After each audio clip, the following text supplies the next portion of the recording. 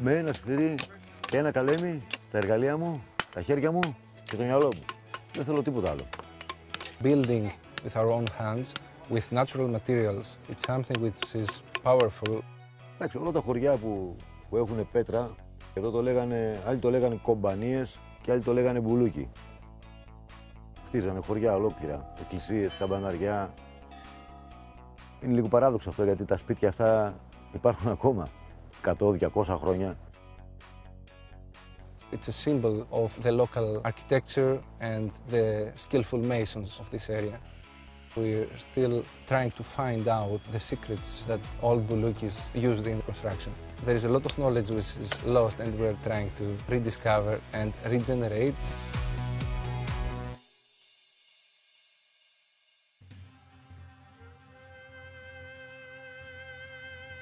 Buluki is a traveling group of masons. They used to travel all around the Mediterranean and far away in order to construct elaborate construction projects since the 16th century up to the 1960s.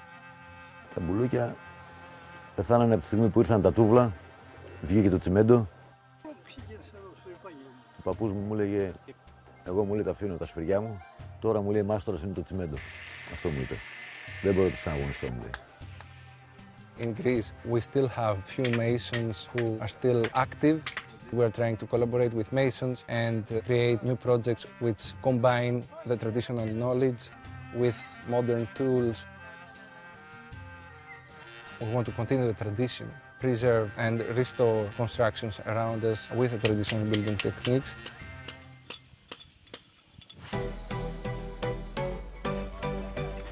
This new buluki that we're trying to develop is an interdisciplinary group of engineers, architects, different specializations, different professionals. There are 17 participants, mostly from cities all around Greece and some from abroad. We try to disseminate this knowledge mostly through hands-on workshops. They work together with masons on a daily basis on an actual construction project. Behind me you can see this is the old primary school. Here I'm still using the flat. We are constructing a new entrance, a stone masonry based on stone and lime mortar and also with traditional timber roof. And this is going to be our base for the next years. It's going to operate as a center for research and education on traditional building techniques and other traditional practices.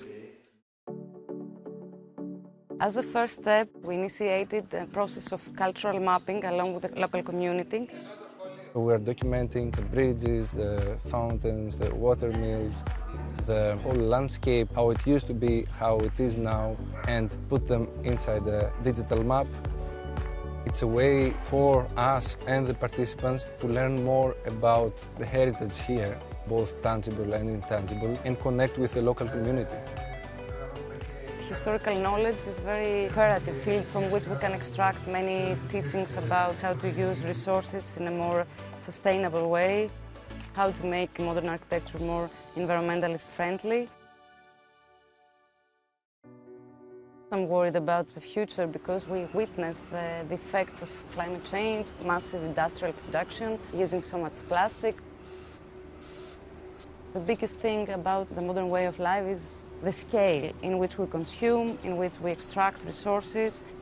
I think we have become extremely detached from nature, from the materials that we use. We definitely need a more human and nature balanced approach.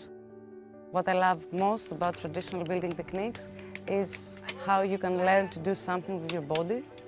You understand materials and their quality and how this process was conducted for years, from knowledge passed from generation to generation. Η πρώτη μου επαφή ήταν στα 6, στα 7 μου, γιατί με έπαιρνε παππούς μαζί και χτίζαμε, εμείς τους λέγαμε βροχιούς εδώ, γιατί μαζεύανε βρόχινο νερό, τους λέγανε ντόπιοι εδώ βροχιούς.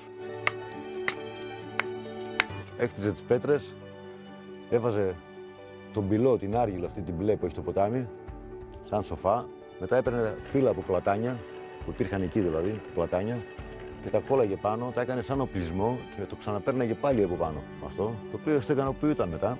Γέμιζε νερό και πότιζε τα χτυματά του, τις ντομάτες του, τα κυφτικά του και όλα αυτά. Το αίσθημα της δημιουργίας, γιατί το έχεις αυτό, δουλεύεις με φυσικό υλικό, είναι πολύ μεγάλο.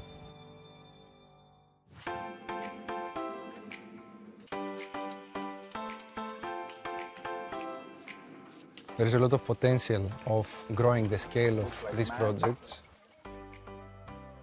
A lot of the participants come to our workshops because they really want to build with their own hands.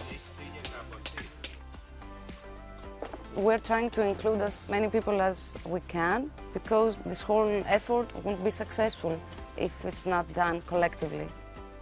It was quite a rich experience for all of us. We understood a lot better the way life used to be here and the context in which this legacy of traditional building techniques of this area was developed.